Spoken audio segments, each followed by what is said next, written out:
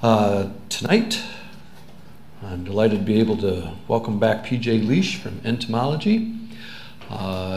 He was born in Racine, Wisconsin, and graduated from Case High School there. Case High School is named for? J.I. Case. J.I. Case. And whose daughter was?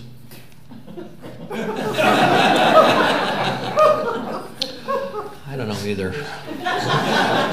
Just in case. Wasn't just in case.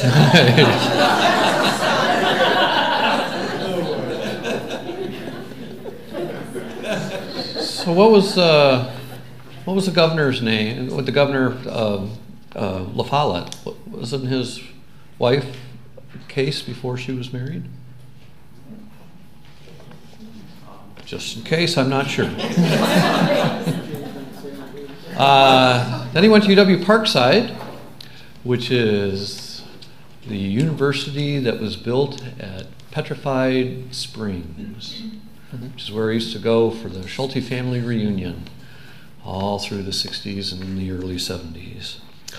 And then he came here to get a master's degree in entomology. And some of you know that he started at the diagnostic clinic. But if you're like me, you're a little surprised that it was March 1st of 2014. It's already 4 years ago, 4.5, so this is great. He's going to talk to us tonight about the buzz report, the year so far in Wisconsin insects. They seem to be doing pretty good by me. But it's going to be fun to see what the interlopers are and what's new and some golden oldies. I'm a plant pathologist, and we don't get to collect things the way that bug people do, like Dan does last week, and PJ does this week. Plus, you get to stick the thing you're working on. Is that satisfying? A little bit. A little bit. So please join me in welcoming P.J. Liesch back to Wednesday night at the lab.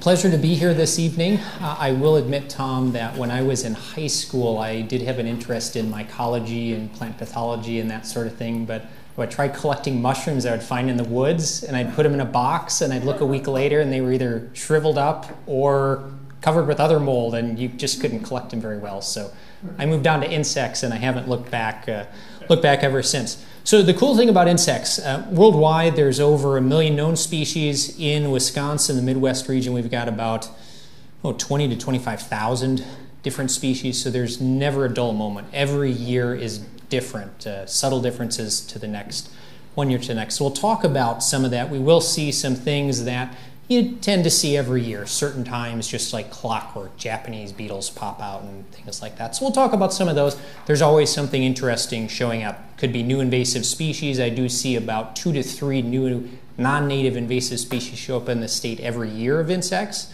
And then just some other interesting patterns we're going to talk about along the way. So if you aren't familiar with the diagnostic lab, just a quick rundown of what it is. The lab itself was started in the 1970s, and it was managed for 36 years by my predecessor, Phil Pelletieri, right here. Many of you probably know Phil or know his name from his many years on public radio, who was actually on there earlier today as well on the Larry Meiller show. And what the lab does in a nutshell, we identify arthropods. Arthropods are insects and related things like spiders. I mostly deal with insects, but I do get requests to identify spiders and millipedes and centipedes and sometimes even earthworms like jumping worms, if you've heard of those, and I'll talk a little bit more about those later on. And if need be, if it's a pest, I can provide some management recommendations as well. So in a nutshell, I get paid to identify bugs. Now, if I were a 10-year-old kid and you told me I was going to get paid to identify bugs, I probably wouldn't have believed you. I mean, it really is kind of a dream job. I get to live vicariously a little bit through my cases. I'll talk about that with some of the international cases in a couple of slides, but I get to see a lot of really cool insects, and for a geeky entomologist, it's fun to see some of these things. So what does the lab do? We provide assistance a lot for the general public, but also the UW Extension, Cooperative Extension system in the state. I provide support for county colleagues and county offices I also get samples from the agricultural sector, so farmers and crop consultants, the green industry, so lawn care and tree care and arborists, and the greenhouse industry and things like that. If they need arthropod pests identified, I interact with them a lot. As well, the pest control industry, I sometimes get some really unusual, really interesting cases from the medical field. Whenever I get consulted by a dermatologist or a physician, those are usually some rather interesting cases. And then I help identify specimens for colleagues here at UW or other UW campuses, or government agencies, DNR, Department of Agriculture, sometimes the feds, USDA, APHIS. If we get a new insect in, I might be consulted. So with that said, I'm kind of the end of the road. Folks in the state come to me to get things identified. So this is kind of the motto around my lab. You know, this is the end of the line to get things identified. That is an actual sign in my lab, by the way. And just as an example, why do diagnostics matter? Why identify an insect? So I'll show you, and here's a good example of it. So in real life, both of these insects are the same size. They're about, well, touch under a 1/4 inch long, chestnut, reddish brown. One of these is the bed bug. One of them is not. You can find both of them in the state. We do bump into both of them in the state. One is a parasite of bats, and if you misidentify them, you can end up using a lot of money to try and get rid of the wrong pest. So does anyone know which one of these is the bed bug and which one is the bat bug? The right, the bed bug. That's correct. The right one is the bed bug. The way to tell them apart on this kind of neck region, if you will, the pronotum, these longer hairs here, those are very indicative and diagnostic for the bat bug. But you can't see those with the naked eye. So again, if you find something like this in your house and you see this and you assume it's a bed bug, you could end up paying $1,500 or $2,000 to have your house treated for bed bugs. It's not going to get rid of the problem. The problem in this case, you've got bats up in your attic that you've got to evict when it's appropriate to do so, and maybe do some other things. But again, if you don't make that distinction and get it properly identified, you can throw a lot of money down the drain. So I deal with cases like that on an everyday basis.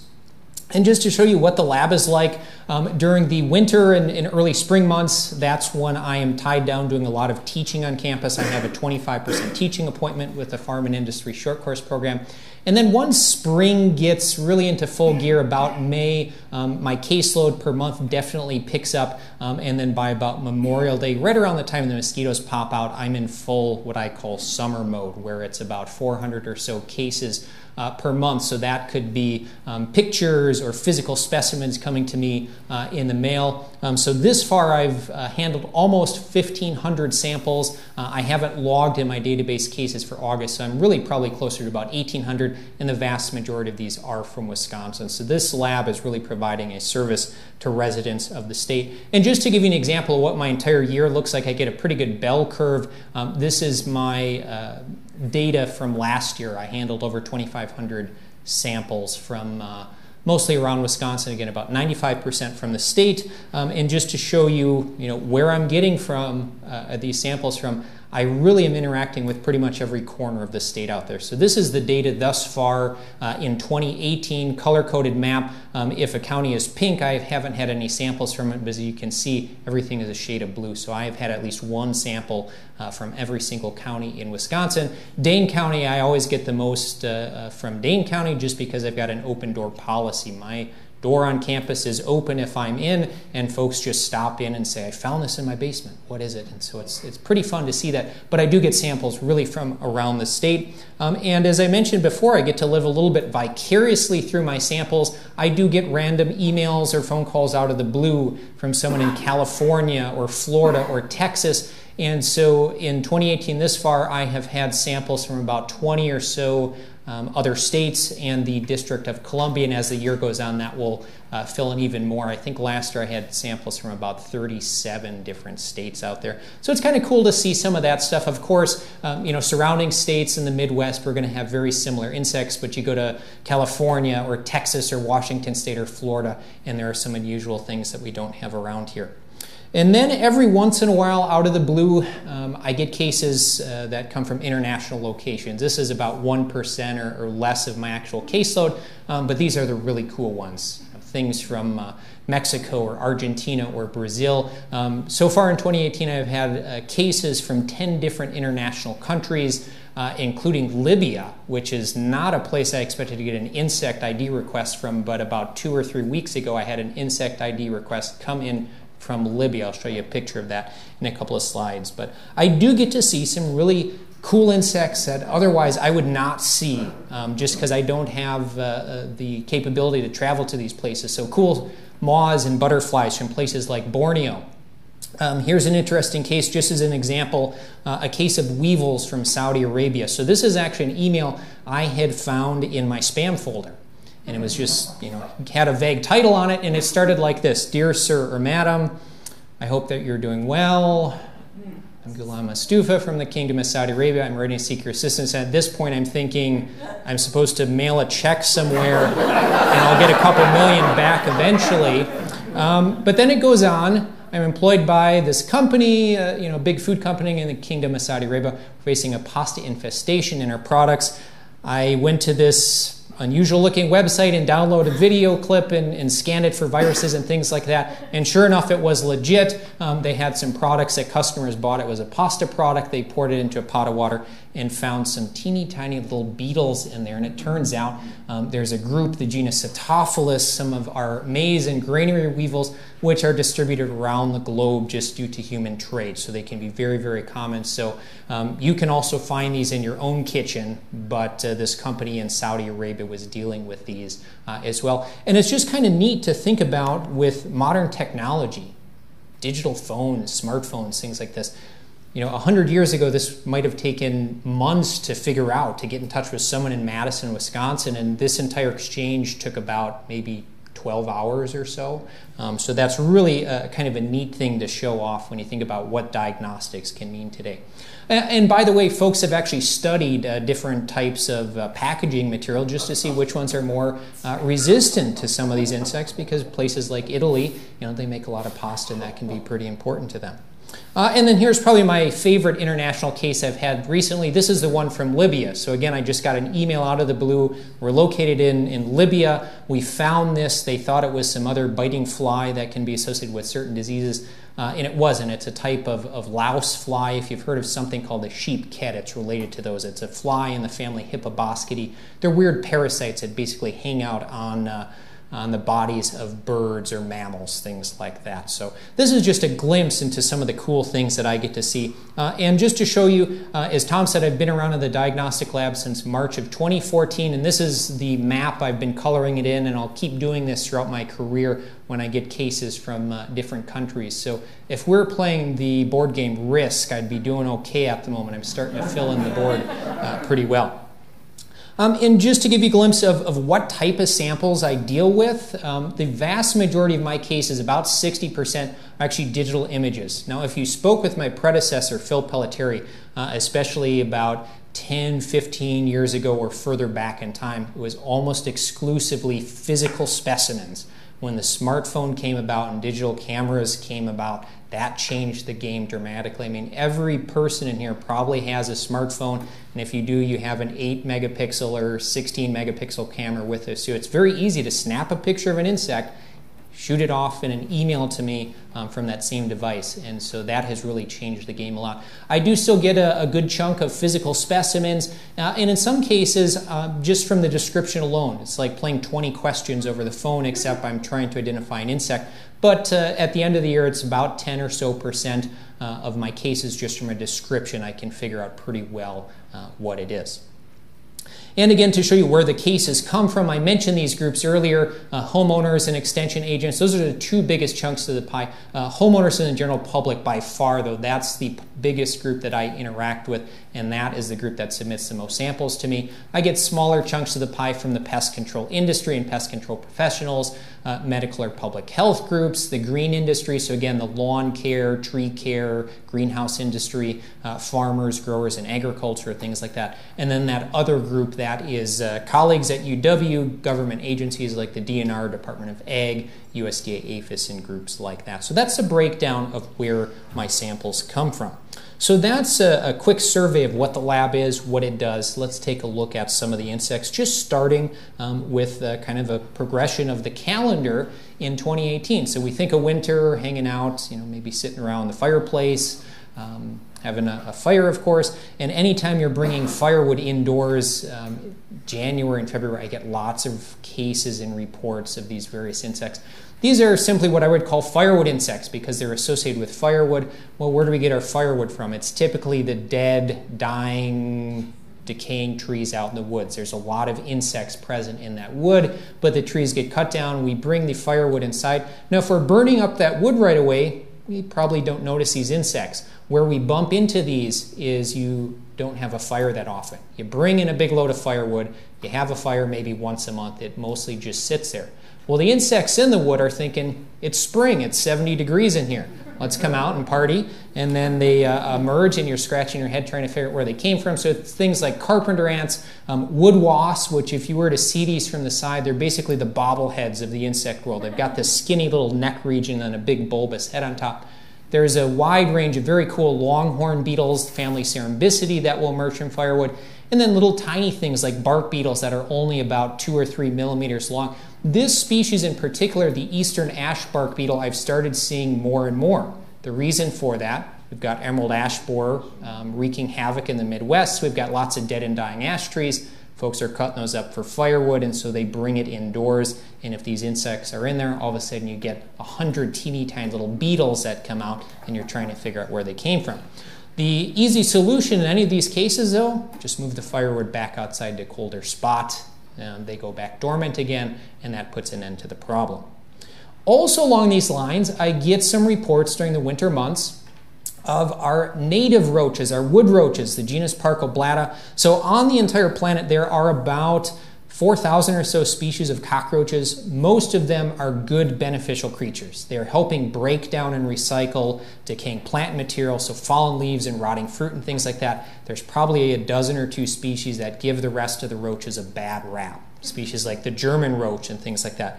There's this one species or one group that shows up indoors on occasion in association with firewood. These are our native roaches. If you were to go up to a place like Devil's Lake State Park or the Baraboo Hills and start kicking open a rotting stump or a log, you would encounter most likely these native roaches.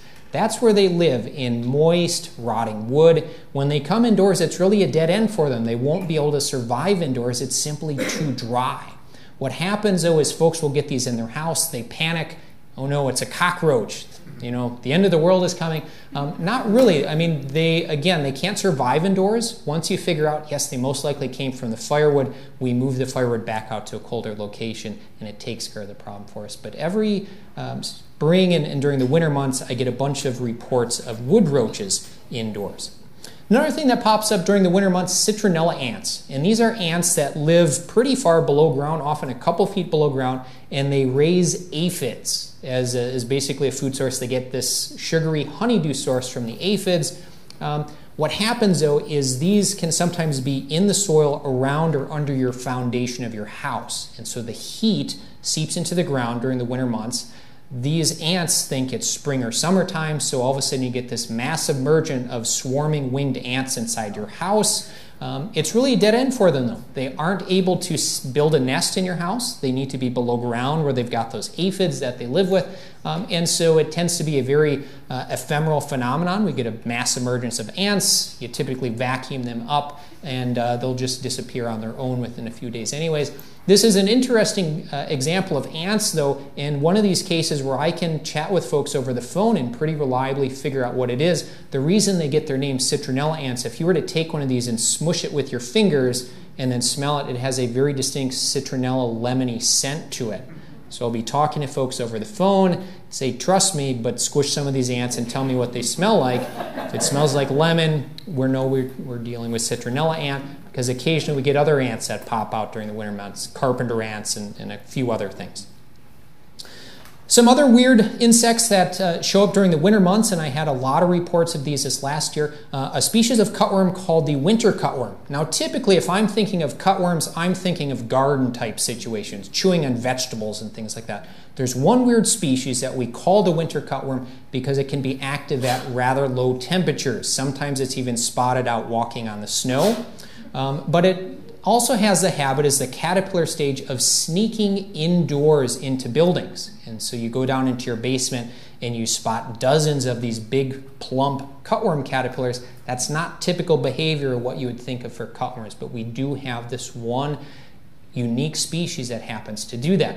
During the summer months, they can be very common. So this time of the year, if you're looking at your porch lights for moths like I tend to do, they have kind of a mottled brown color, but the hind wings are a distinct yellow. We call them the yellow cutworm. It's a very common species that's out there. But I had a lot of reports this past winter, especially January, February months, of folks finding these big 2-inch long cutworm caterpillars in their basement or in crawl spaces, things like that. And another caterpillar that I had reported, and I wasn't aware that this one could be active at low temperatures, but this report came to me right around the time of New Year's when it was pretty cold. Someone had gone out, this was in the northern part of the state, to grab mail out of their mailbox, and they saw a bunch of these caterpillars wandering along the side of the road on the snow. It's a common species we call the Virginia Tenuca moth. We've probably seen these outdoors at some point. Black wings, metallic turquoise body with a little bit of orange up on the head. It's a very common moth species, but every once in a while the caterpillars can be active during some very, very cold parts of the year. And then also during the winter months, I get a lot of report of activity of what we call our fall invaders. So these are insects that are outdoors during the summer and fall months, but as the temperatures get colder, as we approach winter, they follow some cues, and their instinct is to get indoors, find a sheltered place to hunker down for the winter months. Outdoors, they would find a cliff face, a rock pile, a rotting log. But if you think about homes and other structures, there's all kinds of little nooks and crannies that they can sneak in through. And so a lot of these insects like to make our home their home for the winter months as well. In the northern part of the state, I had lots of reports in 2018 of cluster flies, which are actually a parasite of earthworms, and multicolored Asian lady beetles. We do have this species in the southern part of the state, but it's been relatively quiet the last couple years. Northern Wisconsin has had some major reports of activity up there. In the southern part of the state, though, and in many other parts of the state in the Midwest, box elder bugs are probably the top insect that we see getting indoors at the moment, although that may be changing, and I'll talk about that in a couple of slides. There's also another unusual creature that occasionally shows up during the winter months. It's also a fall invader, so it likes to sneak in from outside. This one is called the western conifer seed bug. And they feed on the seed cones of conifers, so pines and spruces and firs and things like that. They really don't cause much, if any, damage to the plants themselves, but they sneak indoors, typically in low numbers. You might get 2, 3, maybe a handful of them or something like that. And they're really pretty harmless to people. They move around rather lethargically. They're pretty easy to catch and dispose of that way. And so that's that insect over there. There's another insect out here called the kissing bug. Has anyone heard of the kissing bug, by the way? A couple folks. So there's a couple news articles out there, and every once in a while they get recirculated on the news, or a new news article comes out. And so I get this flood of emails, people claiming I found a kissing bug in my house. And when it comes to kissing bugs, they can transmit a disease called Chagas disease, which is a fairly serious medical condition. You don't want Chagas disease. But these kissing bugs, you really have to be in places like Texas or Mexico. We've never found them in Wisconsin ever. And so every winter, I get a batch of emails and worried phone calls. I think I found kissing bugs in my house. In every single case, it's basically this insect or a closely related species. The way to tell them apart, or at least identify this particular insect, it's got these white figure 4 lightning bolt patterns on the middle of the back, and then the legs here. It's like they're stuck in the 1970s wearing bell-bottom pants. So pretty easy to identify, but again, diagnostics are important because we've never ever had a kissing bug found in Wisconsin, but these things are really common. You could probably find them in just about any house in the state. Another thing along those lines that also pops up, although this can pop up any time of the year, but it does get mistaken for kissing bugs on occasion, is something called a masked hunter bug. They are from the assassin bug family, which the kissing bugs are also from. The adult looks like this. They're entirely black, so they don't have any red on the body like kissing bugs do. And they're good-sized insects, pushing about an inch long or so. And they're beneficial predators of other insects around the house. What's interesting and cool about another life stage of this species, though, the juveniles mask themselves, camouflage themselves with bit of lint and debris and things like that. And so that's what this insect is right there. And so you'll get these emails or pictures, folks basically thinking they found a walking dust bunny in the house. And it would basically be this insect right here. It's just the juvenile stage, and eventually they toss the camouflage aside, but both life stages are really pretty harmless to people. You do bump into them indoors on occasion, but again, they're feeding on other insects around the house. So functionally speaking, they're pretty similar to a spider in that regard that's feeding on other insects in your house. So really not going to mess with you, but they do pop up from time to time. And then this insect. There's some groans in the audience. So if you live in Madison, I suspect you've probably encountered this insect. I said box elder bugs are probably our top fall invader pest. Over time, this one might kind of surpass that one on the list. This is a non-native species. It's been in the state for a few years. And with brown marmorated stink bugs, the little story I like to tell, it's almost like we're in a bad science fiction movie, and someone hybridized Japanese beetles with box elder bugs. And you got this horrible insect right here. I don't know if this insect has any fans out there. So like Japanese beetle, they feed on hundreds of different types of plants, and like box elder bugs, they like to sneak into your house in the fall. So no one really cares for these insects. They're causing a lot of headaches for farmers and vineyard managers and orchard managers and things like that. They'll feed on ornamental plants as well, and garden veggies and things like that. And then they like to sneak indoors and spend the winter with you. So how do we identify these? There are some native look-alike species. Well, first of all, the classic shield shape to the body, that tells us it's a stink bug. Brown marmorated stink bug also has a checkerboard pattern, this alternating light and dark squares along the back end of the abdomen, although some of our native brown stink bugs look similar and have a similar pattern. The distinguishing features of this insect would be on the antennae. The antennae are brown with two distinct pale bands, and our native brown stink bugs will only have one pale band, or they'll have some red or other color patterns on the antennae. So that's the main thing I look at. Another clue, which probably isn't going to work all the time, but it works in the vast majority of cases, brown marmorated stink bug consistently seems to be above a ½ inch long. Many of our native stink bugs are a little bit under a ½ inch long, so that size can be an important clue. But if you're seeing these during the winter months indoors, you know, it's going to be this stink bug species. Our other stink bugs just don't like to get indoors, or they do so very, very rarely, whereas this species will readily come indoors. So let's look at the history of this one. By the way, it originally came from parts of Asia, got into the eastern U.S. in the 1990s, and it showed up in Wisconsin in 2010. And then things were eerily quiet for about 5 years. We would get 1, maybe 2 reports a year. We couldn't really figure out what they're doing. We didn't know were they able to survive our winters, what were they feeding on, and so on. Things changed in about 2015. In that year, we got about 3 dozen or so cases in the state. In 2016, we had reports of juveniles. I actually spotted juveniles about a couple blocks away, 3 blocks away, at Allen Centennial Gardens feeding on a dogwood bush. We had adults mating there as well, so we knew they're reproducing in the state. We figured out they can survive the winter because they're in sheltered locations. And so in that year, we had over 50 reports. At that point, we stopped keeping track on a case-by-case basis.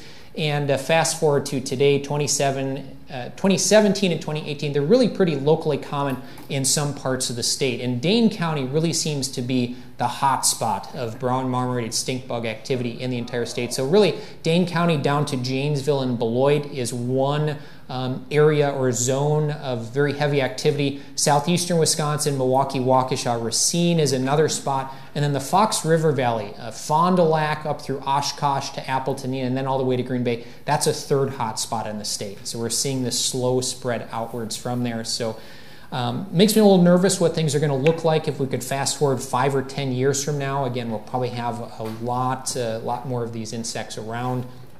just based on what we're seeing the first few years. And just to show you how common they have become in places like Madison, this was me a couple months back just going to the grocery store. And you pull an item off the shelf, and sure enough, there's a brown marmorated stink bug right there. So they're really getting to be extremely common. And then just to show you some of the other interesting things I get to see around the diagnostic lab, during the winter months, folks might have seen these at grocery stores and pharmacies and things like that. And I remember seeing them, and this is a hyacinth plant, and when they were selling them at the grocery store when I saw them, there's a little vase pre-filled with water with the bulb, and then it was sealed on top with plastic. Now the big question is, and I still haven't figured this out, where did these originate? Was it the southern U.S.? Was it, another continent perhaps? I suspect southern U.S., knowing the big greenhouse industry down there. But an individual in southeastern Wisconsin contacted me back in about March, and he said, I think I have some insects in here. They look like mosquito larvae. And sure enough, he brought them into me. They ended up being larvae of a non-native mosquito species, Aedes japonicus, which is originally from Asia, the Asian rockpool mosquito. It's actually been in the state for about 10 years or so, and it's been established for a while. So in the grand scheme of things, it's something that's already here. But it just goes to show that human activity can move some of these insects around very, very well. So this was in southeastern Wisconsin. We don't know, did some of these get up to the northern part of the state where we don't see that particular mosquito species, or where else did they get moved around the country? And by the way, I do have a blog on my website. When I get cool cases like this, I do tend to write up a little story about them. So if you'd like to learn more, check out my websites. I've got lots more information and more cool stories out there as well. All right, so when spring gets here, we're all happy to go outside. Things are greening up, lots of insects that we all like to go out and look at, or at least I do. And for me, spring often means bees. This is a location on campus. If you take the switchback down Observatory Hill, that's where we're talking about. Lots of ground nesting solitary bees right there. You can see all the little things moving around in the screen. There's basically tens of thousands of bees right there, and this is really a common sight. I get a lot of reports this time of the year, and they're just cute. And because they're solitary nesters, meaning that each female has her own nest, they're very docile and non-aggressive. You can literally get within inches of them to take pictures, and they won't go and try to sting you or anything like that. So spring is a period of high bee activity. A lot of different species in the state. We actually have about 400 or so species of native wild bees in Wisconsin. And we've got a few social bees like our bumblebees and honeybee, which technically isn't native. But lots of bees out there becoming active in the spring months. And then just to give you an idea of how things are changing over time. So this is an insect called the carpenter bee. Much more common if you go a couple hundred miles to the south of us, places like Kentucky and Tennessee and Illinois. Very common during the spring months. They get the name of carpenter bee because they actually drill into wood to make their nests. They drill in, they make a 90-degree turn, and then they make these long tunnels. And basically the female provisions each of these cells with enough pollen and nectar for her young or larva to live off of, and then she seals up the nest, or leaves the nest there. I've been watching over the last couple of years, these insects have been moving into southeastern Wisconsin, even here in Dane County. 50 or 100 years ago, we probably would have never seen such things, but it gives you an idea of how things are changing with climate change. We may see more insects like this moving into Wisconsin. So the last 2 years in particular, I've noticed an uptick of these. Well, if you think back to our winters the last few years, they've been relatively mild. We had a really bad winter, that winter 2013 to 2014, but then we had a couple of pretty wimpy winters there as well. So I think it helped increase the survival of species like this. So it's interesting to watch how species change and move into the state over time. And along those lines, another insect we don't see commonly in the state, but termites. We have our eastern subterranean termite, which is really pretty rare. It doesn't seem to occur out in nature. We see it infest individual buildings where someone has brought in infested construction material, or maybe a couple of nearby buildings. There are cities in the state with some known pockets of infestation. Places like La Crosse and Janesville and Beloit and Oshkosh and Sheboygan have had some issues for really years, but I do get some new spots on the map every year, and in particular this year, in very short succession, I had not one but 2 reports just from the west side of Madison alone. So these insects are moving in with milder winters. Perhaps that's helping them survive, or at least give them a leg up, so it makes it a little bit easier to hang on. So I'll be really curious to see how that changes over time. And then a non-insect creature that I'll mention here briefly. Who's heard of jumping worms, by the way? Great. I'm great to see that many hands go up. So as an entomologist, I do handle some other creepy crawly questions like slugs and earthworms and things like that. There's a non-native invasive species of earthworm from Asia called the jumping worm. The reason it's so bad, it basically destroys the soil profile. It consumes all the organic matter in the soil. The soil gets the consistency of dried coffee grounds, and you have plants growing in it. You try to water the plants, the water just percolates through. And so it's like the plants are experiencing a drought. The bad news about these is that once you get them in an area, there's basically nothing you can do to get rid of them. There's no pesticides registered by the EPA to treat earthworms, because our other earthworms are considered beneficial because they're mixing in nutrients and getting oxygen into the soil and things like that. So the story with these is they first showed up in the state, in Madison at the Arboretum. We detected them in 2013. They have been moved around extremely rapidly. So we went from 2013, basically Dane County and area over in Waukesha County. Those are the dark blue counties down here. And as of last year, we are at about 40 or so counties. So these worms have been moved very, very quickly, primarily due to human movement of plants, potted plants, mulch, bark chips, things like that. The worms are getting moved around. I do actually need to update this map because just this afternoon, we had our first confirmed report from Door County. So again, these things are getting moved around very, very quickly. So to go from just Dane County and Waukesha County area to 40 plus counties in the span of about 4 years, that's a very, very dramatic and alarming trend to see.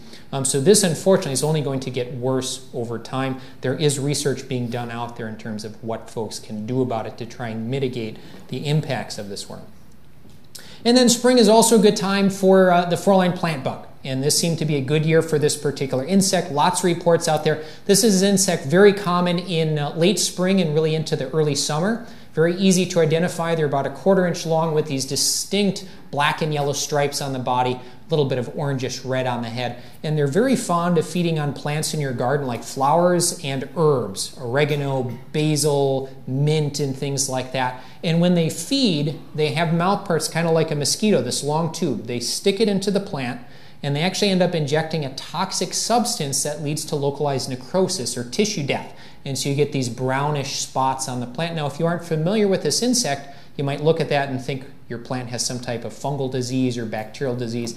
It's actually insect feeding. So lots of reports this year in the state, and this is an insect you can find basically statewide, from down here in the southern part all the way up into the northern reaches of the state as well. So good year for the four-line plant bugs. It was a relatively poor year for gypsy moths. So if you were a gypsy moth caterpillar, you probably didn't have a very good year and survival was limited. The main story with gypsy moth is whenever we have a rainy year, and this year it was extremely rainy in months like May and June, there is a fungal disease, Entomophaga myimaga, that kicks in, and the caterpillars basically come down ill with a bad case of the flu, and they die because of it. That particular fungus has been so effective the last few years, the DNR is basically ending their spray program in the state because we haven't had any large outbreaks in quite some time. So that's some good news in the insect world, because this is a non-native invasive pest that without that fungus can cause a lot of damage to forested areas in the state.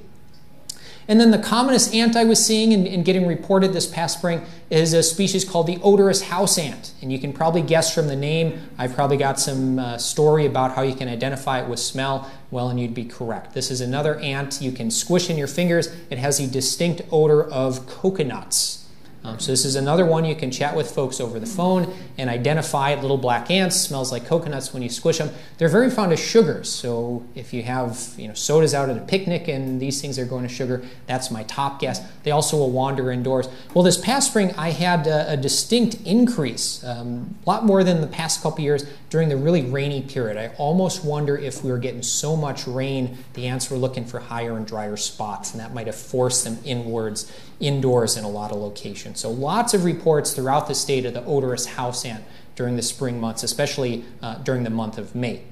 And then once we get to the month of May, And of course, spring, then we start talking about ticks. And we do definitely need to be wary of ticks in the state with things like the deer tick carrying Lyme disease and some other diseases, and then things like the wood tick being out there, and then a relative newcomer, the Lone Star tick, which can have some complications like ehrlichiosis and allergies to red meat. My colleague Susan Paskowitz, a medical entomologist, is keeping a close eye on the ticks in the state, but it seemed to be a pretty good tick year out there in Wisconsin as well. Now, also along the lines of blood-sucking parasites, we've got our mosquitoes here. Our official state bird, I like to joke. We actually, it turns out, have about 60 species of mosquitoes in the state alone. So they vary slightly in appearance and size and some of their coloration. So if you've ever wondered why some mosquito bites welt up really bad and other ones maybe not as much, there's probably some subtle differences in their saliva that may account for that. Well, if you think of the weather that we had, it was an extremely rainy spring. And so it makes sense we had very, very high numbers of mosquitoes a little bit earlier than I expected. It was more like the third week of May. Typically, the last few years, it's been just after Memorial Day or into early June before we got our big flush of mosquitoes. This year, they seem to be a little bit earlier because we had some nice warm temperatures. We had lots of rain, and so early on, our mosquito pressure was really quite high in the southern part of the state. They were actually a little bit slower and behind us in the northern part of the state. Some good news from the disease front. West Nile virus risk is relatively low, but that's increasing as time goes on with the season. Reason for that, it's been a little bit drier lately. And there's differences in terms of the mosquitoes that do better under really rainy conditions and very dry conditions. We're starting to see a little bit more of Culex pipiens, our northern house mosquito. That one is associated with things like West Nile, whereas our commonest one we were seeing earlier, the floodwater mosquito Aedes vexin, isn't a very good vector of West Nile. So a little bit counterintuitive. You get lots of rain, you get lots of Aedes vexins, but not as much West Nile, versus if it's drier, you actually see an increase in West Nile cases. And just to follow up, last year we did have our first detection of the Asian tiger mosquito, a non-native species from Asia, Aedes albopictus. This is one of the two species you'd hear on the news associated with things like Zika virus, chikungunya, dengue fever. We had our first detection last summer, one spot here in Dane County, one over in Waukesha area. We haven't had any reports of that one this year. We are keeping an eye on it, though, because that is a new non-native species in our area.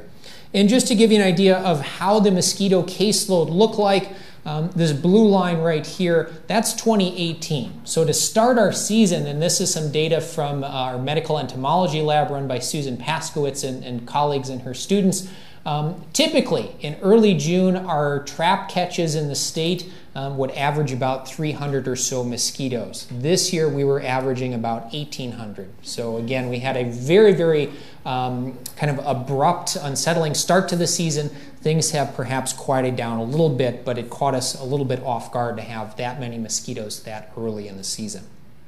And then once mosquitoes arrive, as far as I can tell in the diagnostic lab, that's when I feel I'm in full summer mode, because we saw earlier my bell curve chart really picks up in about May and June, and then this time of the year I'm dealing with about 400 cases or so a month. And so I really kind of feel like this little twirler moth right here, just kind of spinning in circles. Very, very busy this time of the year, but it's also fun. I get to see a lot of cool insect cases as well, like these blister beetles. I see a few cases each year. I had a couple more than usual this year. These are pretty good sized beetles, about 1 inch long. There's a bunch of different species in the state. They have interesting life cycles. Some of the species actually attack and parasitize the eggs of grasshoppers in the soil. There are some other ones associated with certain bees and things like that. They get their name of blister beetles, though, because if you were to squish one on your skin, they contain a chemical toxin called cantharidin. If you've heard of Spanish fly, that's cantharidin. If you get that on your skin will welt up with a blister-like rash. So if you ever see these, you wouldn't want to crush them on a bare skin, but I typically get a few reports each year in early summer, and these reports tend to come from the western part of the state, so La Crosse, Trempealeau County, Eau Claire area, St. Croix County, so a lot upper western part of Wisconsin. And what they do is they show up kind of out of the blue. They go to gardens and landscape plants. They tend to nibble on flowers, especially they like plants from the legume family, and then a week later they're gone without a trace. So they're kind of hard and unpredictable to pick up on, but I had a number of reports of these back in the month of June. Also in June, it's a good year for rose chafers. If you live in a part of the state with sandy soil, you might encounter these. These are basically our native version of Japanese beetles. And if you're in a part of the state that doesn't have sandy soil, you've probably never heard of these things or seen them. So they're very, very specific in what parts of the state they like to live in, but they cause damage almost identical to Japanese beetles. That's skeletonization type damage. They like to feed on many of the same plants. Landscape plants like roses and some trees and fruit trees and grapes and things like that. Luckily, they're only active for about a month. So mid-June, by about mid-July, they're done for the year. Unfortunately, by mid-July, Japanese beetles are out in full force, and we seem to be having a pretty good year for these. Let's look at the patterns we've seen the last couple of years, though. In 2014, it was interesting. Overall, across the state, their numbers seem to be down. Well, if you think about the winter we had just come out of, the winter 2013 to 2014 was brutally cold. I think that probably did in a lot of the larvae that were overwintering in the soil because we had frost that went down several feet. But to follow up on that, we had a couple of mild winters, so their numbers seemed to creep up in 2015 and 2016. By 2017, I'd say across the board in the state last year, we had very, very high populations of Japanese beetles.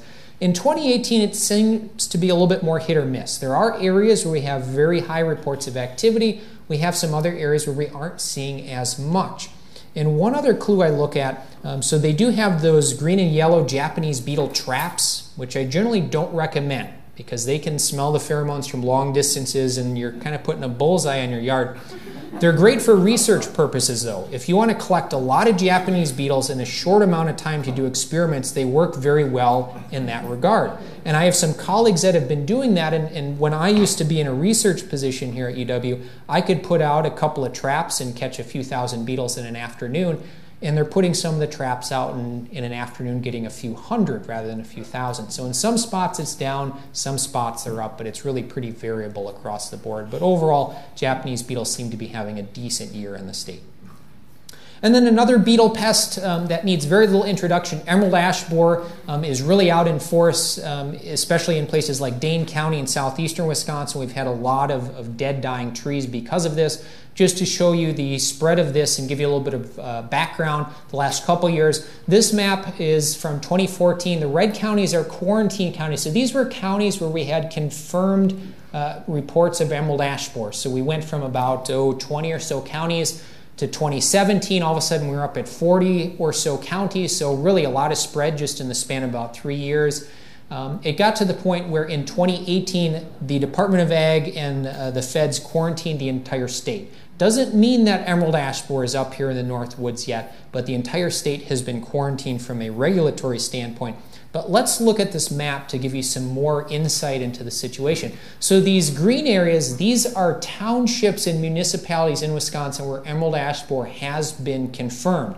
We know Dane County has got it bad. Southeastern Wisconsin, this is where we first found it in the state over here. So it makes sense. And this is a big population area, so it could have gotten moved around with firewood very easily. We also had our second detection in the state was over here, Vernon, Crawford County areas. So we have a pretty good band of activity here. And across the river, by the way, there's a lot of emerald ash borer in Minnesota. When you look at the overall map, though, how much of Wisconsin's area actually has emerald ash borer known from it? Probably somewhere in the ballpark of maybe 25 or so %. So the point I want to make is, yes, we've got a lot of dead, dying trees in this part of the state. This is going to get a lot worse before it's all done, though, because look at how much area emerald ash borer hasn't gotten to yet. And when you think about the ash component of our forest in the state, we're estimated to have about 770 million ash trees in Wisconsin. The majority of those are up here in the North Woods, swampy areas where you get black ash. And that insect is just starting to get a foothold. So this is going to be something that plays out really over decades and decades to go. So the story is not done, even though in this part of the state it may kind of feel like it. This is going to be playing out for years to come. Another invasive species I'll mention briefly in passing, this is a lily leaf beetle. It showed up a few years ago in 2014. It's actually been in the country and in eastern North America since the 1940s. Just after World War II, it got brought in. It feeds on true lilies. It showed up in 2014 in Wausau area in Marathon County. It's since spread up into Lincoln, down into Wood and Portage counties. In 2018, we did have a detection in Shawano County, so it's moving around that part of the state. If you think about where Highway 29 goes, that runs from Eau Claire over to Green Bay. I would suspect that in the next few years, it's probably going to make it either to Eau Claire area or Green Bay, because in terms of distance, they're not that far away from that. So we're keeping an eye on that one. If you have true lilies, it doesn't like daylilies, but true lilies, this is something to keep an eye out for. They're bright red beetles, about 1/4 of an inch long, and they cause lots of damage to the plants. Another very closely related beetle, but this one goes after viburnums, also showed up in the state in 2014, has almost the same pattern. North America, just after World War II, is hanging out in the eastern U.S. for really decades, showed up in Wisconsin in 2014. This one goes after viburnums though, so viburnums and related plants like arrowwood, and it really clobbers them. I mean, it'll basically take out your viburnum shrubs in your yard. It causes damage similar to Japanese beetles, kind of that skeletonization type damage. But this can be extremely severe. There are certain cultivars of viburnums that don't get attacked as badly, but some just get clobbered. And so for the last couple of years, we've been watching it smolder in that Four Corner area, Milwaukee, Waukesha, Washington, and Milwaukee there. Ozaukee is the other one. But in 2017, it showed up in Oshkosh, and it wasn't a recently planted shrub that someone moved up there with the insect. So how did it get there? Where else has it spread since then? This is another one that we're keeping a close eye on in the state, because Dane County really isn't that far from the southeastern area. So this insect could show up. So if you have viburnums in your yard, this is an insect to keep an eye out for. A couple other curiosities I'd like to point out. A brief note about black widows. We do technically have native black widows in the state. They're really rare. Most Wisconsinites will go their entire life without seeing a black widow spider. We do have them particularly up in Door County area. Seems to be the one hot spot. In a typical year, I'll get 1 or 2 reports. 2017 was odd though. I must have had about 15 or 20 reports. Probably due to some weather pattern, but it's hard to pin that down. If you'd like to read more, check out my website. I do have a blog post about that one that discusses the black widow situation in the state. We're also in that peak time of the year, maybe a little bit past peak for some of these cool insects out there like cicada killer wasps, which sound dangerous, but they're really not. But these are very, very large wasps, maybe about 2, pushing 3 inches long. They look intimidating. They're solitary nesters that are really quite docile. They're pretty common in areas here on campus, and lots of folks will see them in their yards or in their neighborhood. And also this summer, I've had lots of reports of these sand wasps that have similar biologies. A little bit smaller, they might look intimidating, but they're really interested in their prey, which are things like spiders or grasshoppers or katydids and things like that. And right about this time of the year is when I start getting into my peak wasp and yellow jacket season.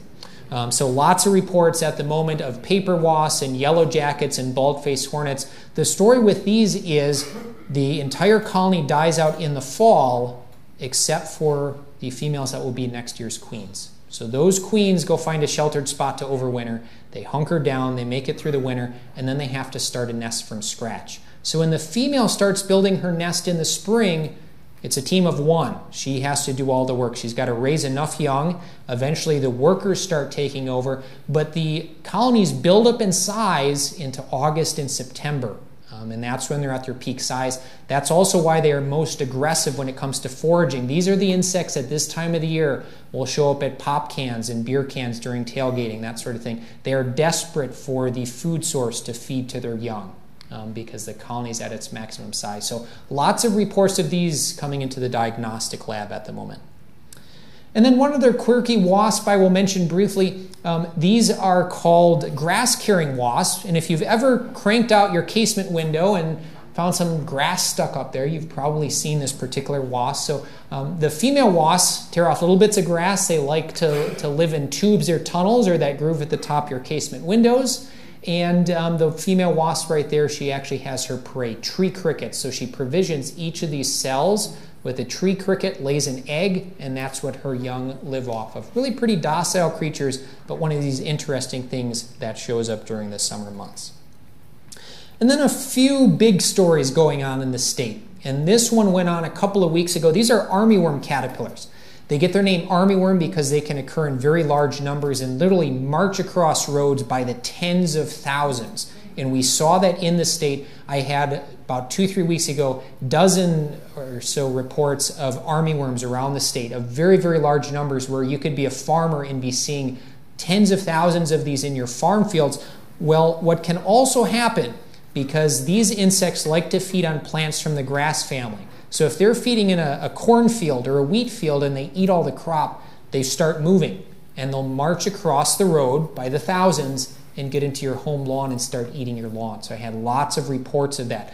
Luckily, things have quieted down in about the last week and a half, and they only have 2 generations per year up here, so we haven't had any more reports, but I did have lots of activity of armyworms just a few weeks ago. Along those same lines, there's an even larger caterpillar, the white-lined sphinx moth caterpillar. And these can push about 4 inches long. They've got a bunch of different color patterns, but they're typically some type of green or brownish or dark color. And again, you could find these in agricultural fields, sometimes by the tens of thousands. The good news with these is they weren't really damaging the crops. In many cases, they were actually feeding on weeds within the fields. So they're actually helping the farmers out, but if you were a farmer and you didn't know that, you'd be really nervous seeing tens of thousands of 4-inch long caterpillars in your field. Well, these have since pupated and are turning into the adults, which we're just starting to see, and I've been getting this trickle of reports, and I suspect many of you might have seen the adults as well. The adult is the white-lined sphinx moth, which has a hummingbird-like behavior, and when you see it flying, it's got the white line across the wing, and the adults are good size. They've got a wingspan of about 4 to 5 inches, and they've got a very, very long tongue, so you can see why folks can mistake them for hummingbirds. They've got this long proboscis that they can stick down into flowers to sip nectar, and they're just a joy to watch. They're really cool insects to see. I've been seeing some other reports of hummingbird moths recently, like Nessa's sphinx moth. There's also some clearwing hummingbird moths, which we can see in this little video clip here. They actually have transparent portions of their wings, so you can see through it when it flies like that, but they also have hummingbird-like behavior and will be active primarily during the day. Another caterpillar that showed up in the state, this is my first new invasive species in Wisconsin for the year, the purple carrot seed moth. And they're teeny tiny little caterpillars, less than a ½ inch long. And they tend to be dark green or olive or reddish with these distinct white polka dots on the body.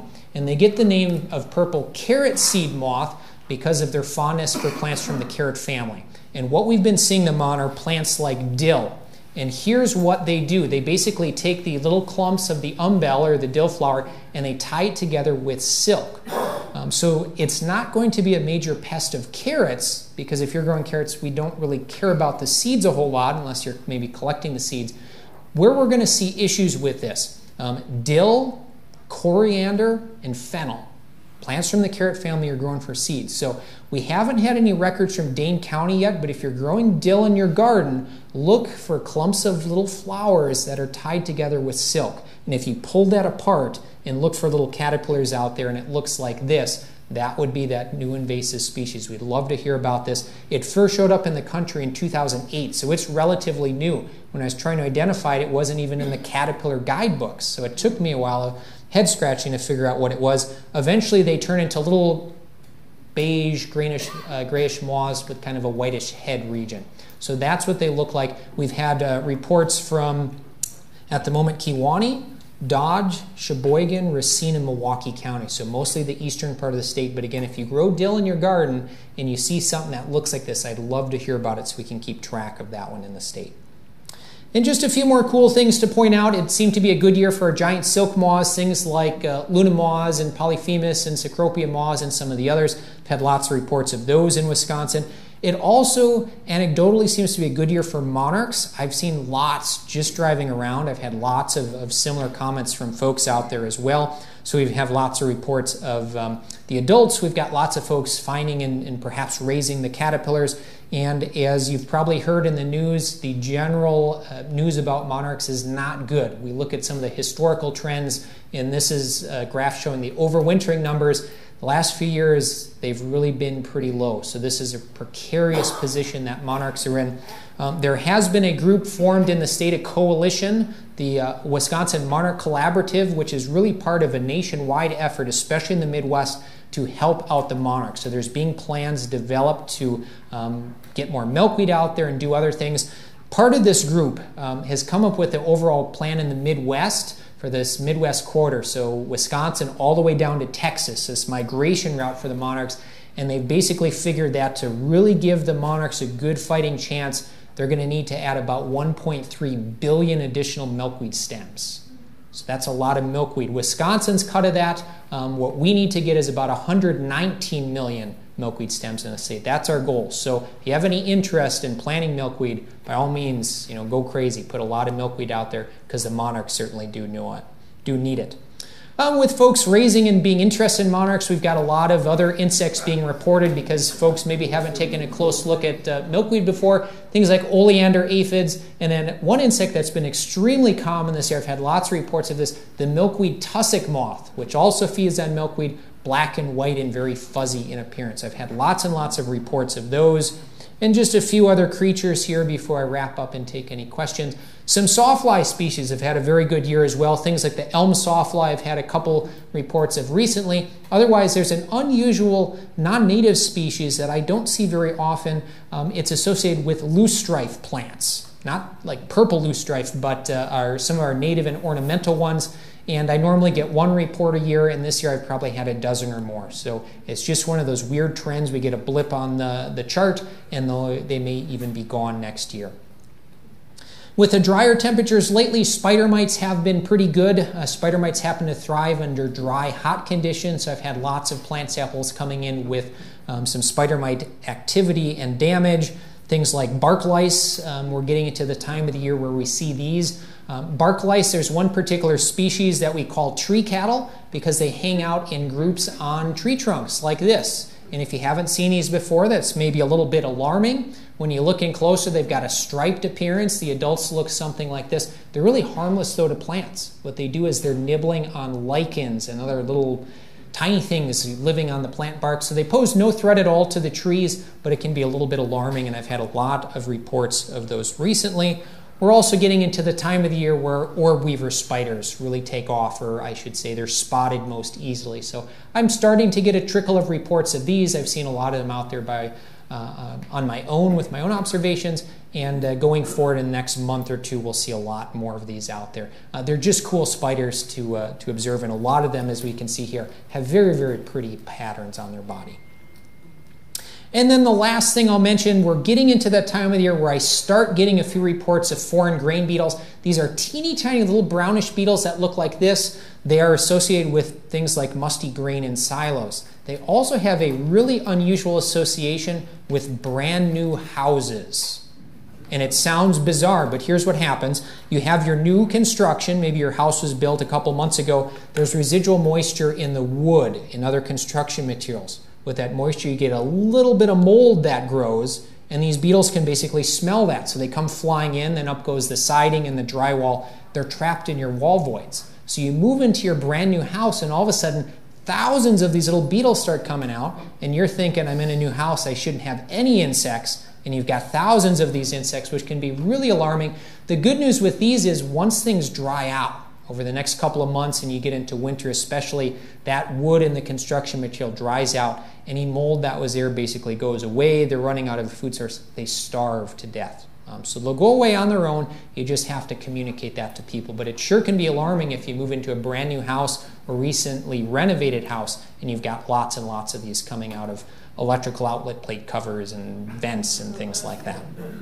So with that said, that's my whirlwind tour of insects I've been seeing coming into the state. If you have any questions, I would be happy to take them as well.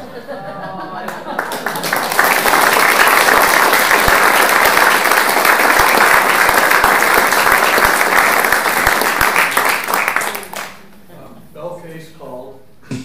And she's not related to J.I. Case.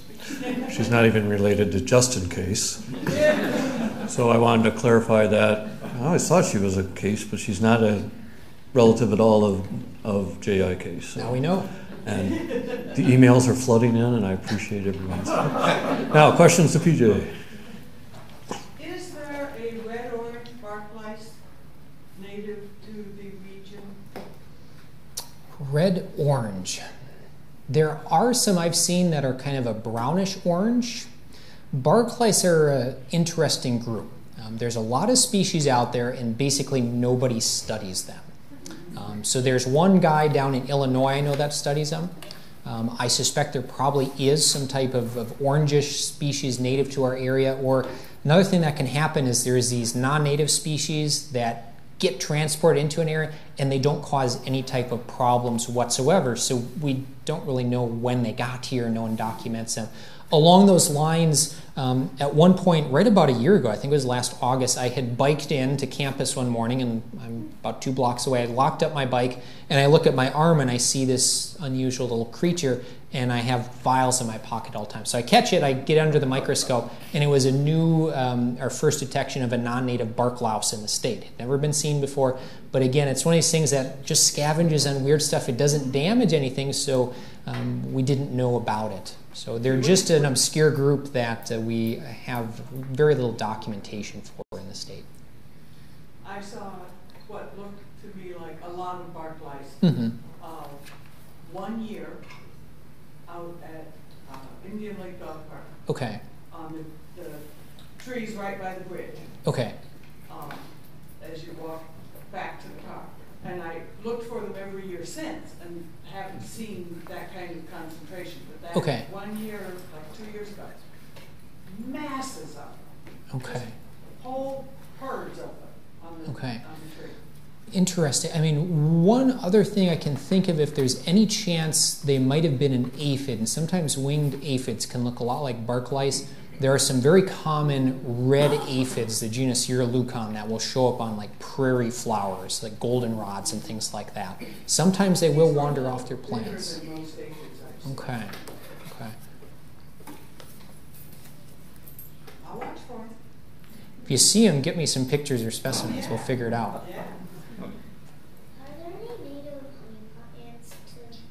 Native honeypot ants, not in Wisconsin. You got to go elsewhere to find those. Is it true that there are not native earthworms in Wisconsin? Yes. So basically, when the glaciers came through 10,000 years ago, it smushed and obliterated, got rid of our earthworms, it got rid of ticks, and just about anything else. Our common earthworms are essentially European species that got brought in here. For the most part, they don't seem to cause big issues, especially if it's like a home garden or a farm field. They're enriching the soil, getting oxygen in. In forested areas, there may be some detrimental impacts, but it's, overall, they probably do maybe a little bit more good than bad. The jumping worms, though, are kind of a new ball game because that one just causes a lot of damage for us. Has any research study done to see the effect of jumping worms if you breed them a lot on an opium plant, whether it can destroy the opium plant, because we are spending millions of dollars in Afghanistan to give it to the farmers not to grow opium plants. Okay. Is there any way we can grow or breed these jumping worms and then try to see if the opium plant dies? That's a great question. So I've never heard of or seen any research on jumping worms in opium plants. I don't know if anyone would be researching that at all. It would be interesting. It depends a little bit on the plant in terms of the type of impact it'll have on it. If they're relatively small plants, then you can get flowers and shrubs dying from jumping worms. Larger plants, or if there's a big enough root system, I probably wouldn't expect it to take those out. And I don't know enough about opium plants, poppies, to know about their root system and if the worms would really have enough of a detrimental impact in a case like that. How often do they find new species in Wisconsin? Like entirely new to science? Yeah. It does happen from time to time. I have some colleagues, working on graduate, master's thesis or a dissertation, and they may discover a new species. I'd say overall it's probably not that many, maybe one a year, maybe one every couple of years. We have very regular instances where we have species that are new to Wisconsin. We know of them from elsewhere, and we find them, in the state. That happens on a regular basis, probably several times a month, I would guess, in the grand scheme of things. But in terms of completely new to science, not that often. Maybe once every couple of years or something along those lines. Is there anything you can do to deter cluster flies? Cluster flies. So nothing you can really do to deter them. And if you think about their biology, they're parasites of earthworms. And you can't go out in your yard and rid your yard of earthworms. We just don't have ways to do that. There are some things we can do to try and minimize the number that get indoors. I mean, we know they have to sneak in from outside, so physical methods, physically sealing things up, caulk, expanding insulation foam, and things like that. If you're sealing up nooks and crannies, especially around the soffit area, that can be helpful. Often what soffit flies do is they go to the wall and they go upwards, and then they get in through the soffit area. So if you can take a close look there and try and seal things up, that's one way you could go about it. Now, if you're in, say, a 100-year-old log cabin and there's nooks and crannies everywhere, you just can't use enough caulk to get everything sealed up. The other option folks would do is and you can either do this yourself or hire a pest control professional, they basically spray a residual insecticide in the same areas. They tend to use products from the pyrethroid group, which do two things. They are a general irritant, so they have some repellent properties to them, so the flies contact it, they say, and they leave and go elsewhere. If they contact it long enough, it's going to kill them outright. So the thought is we repel them or kill them so they don't get in, and then you don't see them during the winter months. So that's the main strategy we use with those. Termites. Why is it that termites, you pointed out that they're starting to show up in parts of Wisconsin, but why haven't termites been in the Midwest traditionally? What has caused them not to be here? I think in general it's our winter weather.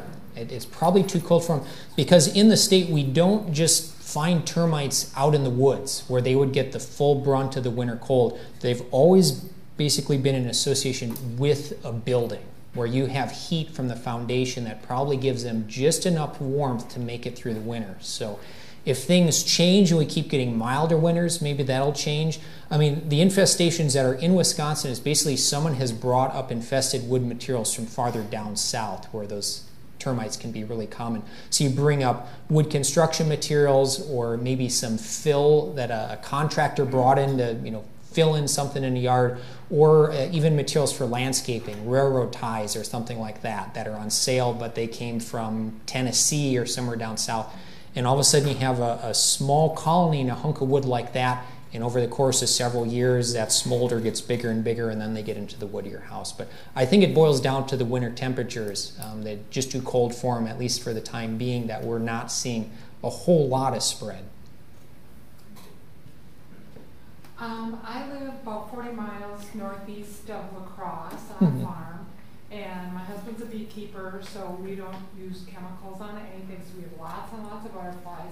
The other day I saw a caterpillar I have never seen before, and I don't even know where to start to look. It was between 2 and 3 inches long, it was pretty big, and it was really fuzzy with sort of pale gold fuzz, and then it had like this black spike that came up off the back, and then some on the There are about 4 towards the front, probably. That's the American dagger moth. And they're actually, yes. They turn into a moth, there's been 2 species that have a similar appearance that I've been getting lots of reports of lately. I didn't include them in tonight's talk, but American dagger moth, and there's also a banded tussock moth that can look fairly similar, but you have to look at where those little black tufts of hair basically come out. With the American dagger moth, there's one at the very back end that helps identify that one. That's it. Are they beneficial? Are they neutral? Are they... Overall, I'd say kind of neutral. They are technically plant feeders. You never really see big numbers of them. It's not like you're going to get it's not like you're going to get 1,000 and they're going to defoliate a tree. It's you find 1 or 2 here or a couple there. So I've never encountered large numbers of those. So they are actually very pretty with all the little hairs that we technically call those seedy, but a very kind of spiky, spiny appearance. It looks like it would be kind of soft, like you could pet or something, but actually if you were to rub them, some of those hairs can cause a little bit of skin irritation. Do they like milkweed too? Because of course it's growing all over the farm. You know, we just let it grow as much as it wants. Yeah, so I've never heard of those associated with milkweed. I've heard of them with landscape, like trees and shrubs. Okay. There are the fuzzy tussock moths, which you'd probably see on the milkweed, but American dagger moth, I've never heard of them going to milkweed plants. Thank you. Are there any mosquito traps on the market that actually work? Depends on what you want to do. You know, if you want to collect them for research, then yes. If you're hoping to collect enough to, you know, put a dent in your local population so you have mosquito control, there's nothing really along those lines. There are things like CO2 traps that are sold out there. If you got everyone in your neighborhood to use one of those, then maybe. But just to have one in your yard, it's probably not going to make much of an overall impact. Far corner. Have there been any ways of controlling the bed bugs? Bed bugs? I know they're a problem at least in Madison and other places.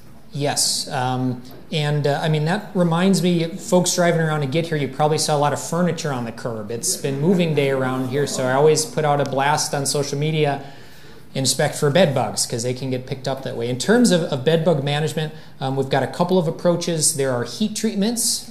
Most insects die about 115 to 120 degrees. They can't sweat to cool themselves off, so some companies will literally bring in gigantic space heaters, get the air temperature up to 130, 140, let it sit there for a couple hours and cook them out of their hiding spots. That's one way we can deal with them. There's also chemical insecticides that folks are using. Probably the newest, latest thing that has just hit the market, there are some workers at Penn State that have developed, it's a fungus that happens to be specific to insects and it kills insects. They've developed a product that they can use, and at least in laboratory trials it looks very promising. What happens is one bed bug contacts this treatment that you'd put out, they carry some of the spores back to their hiding area where all the other bed bugs are hanging out, and you get that transmission and movement of spores to others, and then the spores infect the insects and reproduce. And so it might be something that's got some longer residual, and it's essentially a biological organic type option because it's not a traditional nerve poison insecticide like most of our other products are. So that's kind of the newest, latest thing that's come out. There's been comments about the diminishment of the total number of insects worldwide. Yeah. Does that come across your radar as far as an event that's actually happening, a matter of concern, that just the general number of insects overall is just diminishing? Yeah.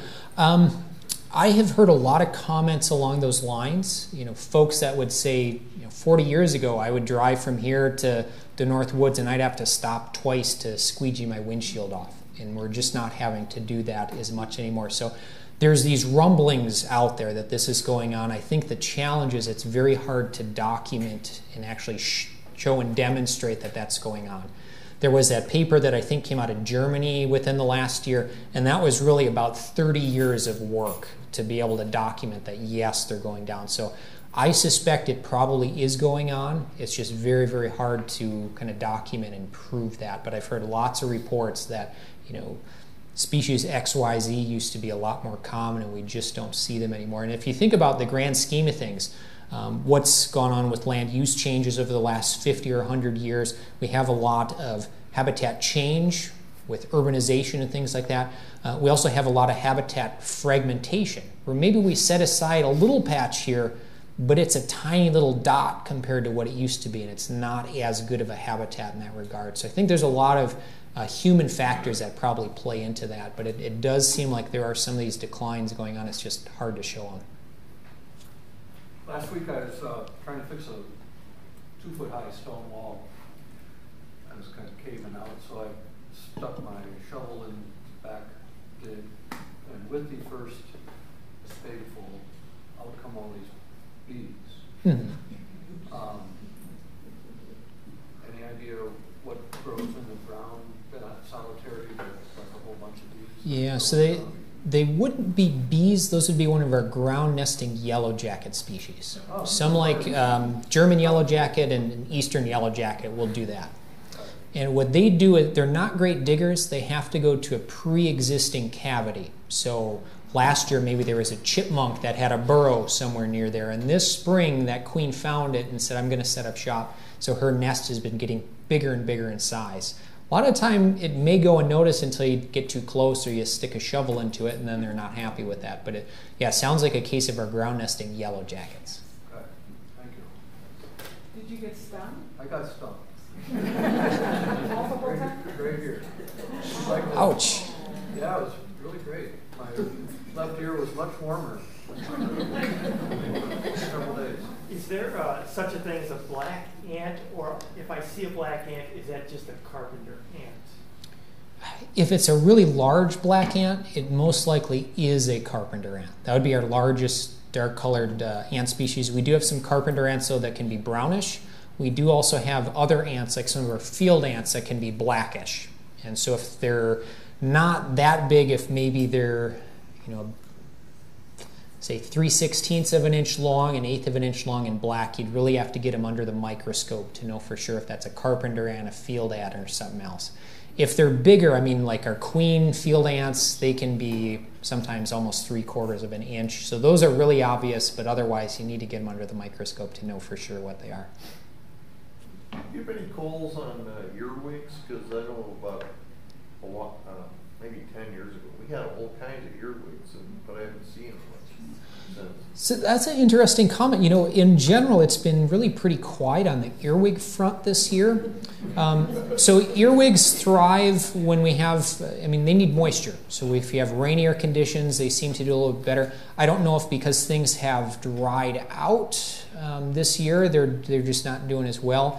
I'm trying to think if I've seen any at all in my own yard, and I can't think of it, come to think of it.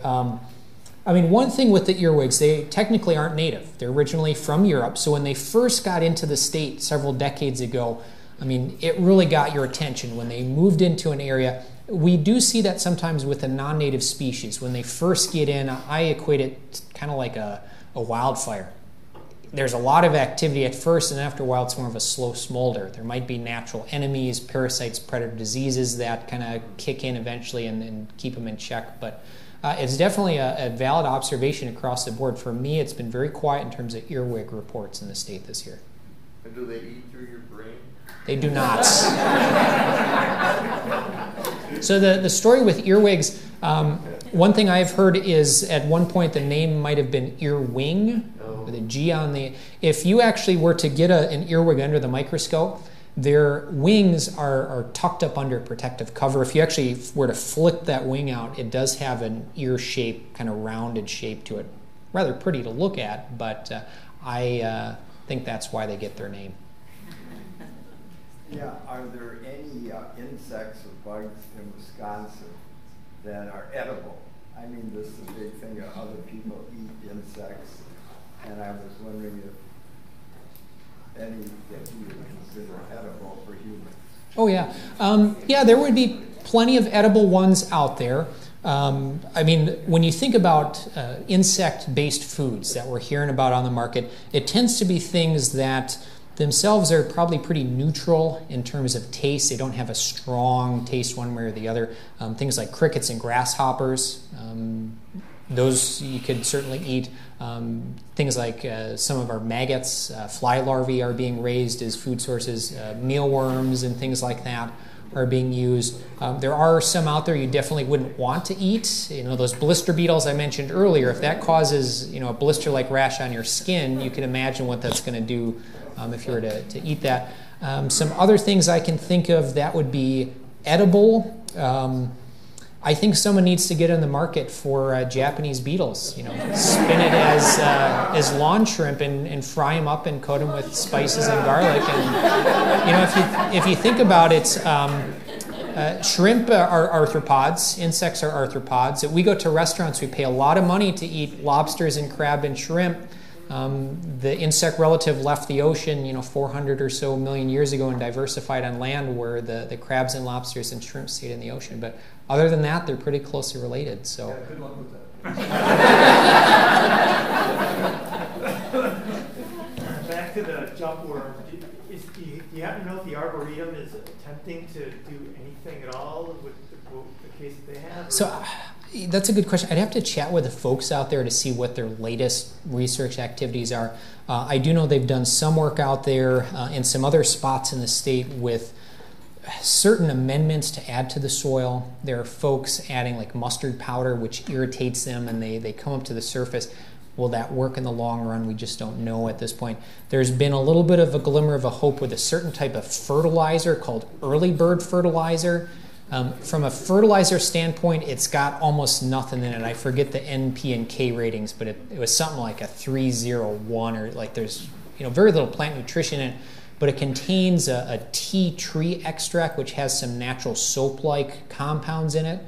And if you were to use that, it seems to irritate them. They come up to the surface, they may perish. I've heard good reports with that. I've also heard some reports where it didn't seem to work very well. So variable results with that. Folks would need to work and figure out if they can get it to work consistently. Another complication with that is it's hard to get. You can't just find it at the hardware store. It's really a specialty product geared specifically to golf courses.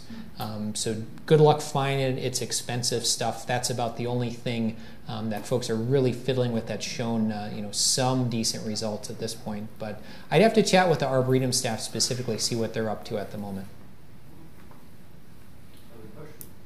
Is there anything that you can use on Japanese beetles that won't harm bees and butterflies? Yes, so a couple of options. The first general tactic, if you're at home in the afternoon and you can knock them into soapy water. Yeah, and that's a problem. You can get a lot and you still get damage. It's very labor intensive, and in some cases it just doesn't do enough. There are some organic options. Things like pyrethrins technically are organic. Those could also pose some risks to bees, though. It's a broad spectrum. It comes from a natural source, type of chrysanthemum, but it's broad spectrum activity. You also have to spray almost every other day because it breaks down very quickly. There are some things like neem oil that if you are just spraying it to, say, a rose bush, something like that, other plants, that's one option. One thing you could try, though, and this is something that would be very specific to beetles like Japanese beetle, it doesn't affect things like bees.